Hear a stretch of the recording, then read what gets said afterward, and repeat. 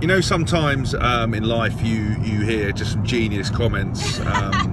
Someone who reckons that they're like super clever upstairs, but they're absolutely not.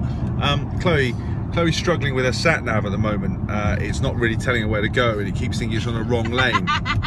So, would you like to tell him what you just said, or would you like me to explain? You explain. So she's looked at the sat nav, and she thinks she's on a different road. Then obviously she stayed straight and it's readjusted. She then turned around and goes, "Oh, that's not very good. Imagine I was blind and I could only hear it."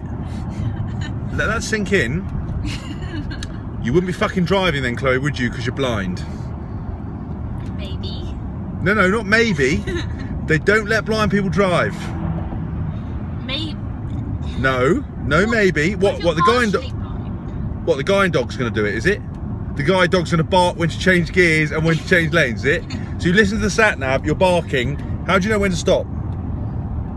The dog barks twice. Yeah. Right, there's bells on the road, is there? Yes. Yeah, you haven't thought that through. Are you sure you're as clever as you make out?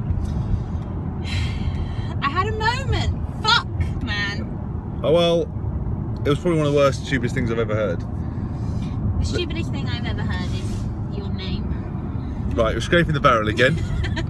Your chat is just so village. Professional. No, it's Fisher Price. Honestly, they would sell your chat at the Early Learning Centre in a cardboard book made of 5 pages with finger puppets. That's how village it is. A caboose trail out of a smelly old Prius.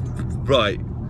Okay, this is what I have to put up with and contend with on a day-to-day basis, and you wonder why I'm a little bit stressed, a little bit out there, and I work a lot. A little bit out there. You know, a little bit crazy. People call me the madman. Like, here's the madman.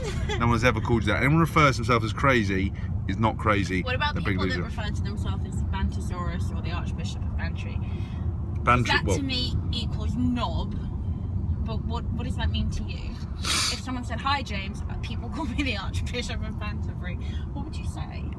I'd say, well, I test out the chat first and go, as a connoisseur of, you know, as a front man for FC Bantalona, I would say, absolutely not. There's no room on our team for you. There is no room on our team for you. You wouldn't be allowed in the town of Chatmandu. You'd be kept well away. You would be in the village idiots. Well, it's funny because Ross was offered me a contract, so apparently there is room on the team for me. Oh God! Right, on that note, I'm going to throw myself under a car. Look, she just took wittering on.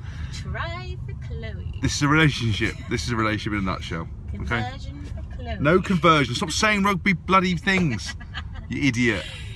You know. You're the one going out with the idiot. So what does that say about you? Yeah. Get what you can, really, isn't it? That's what it says.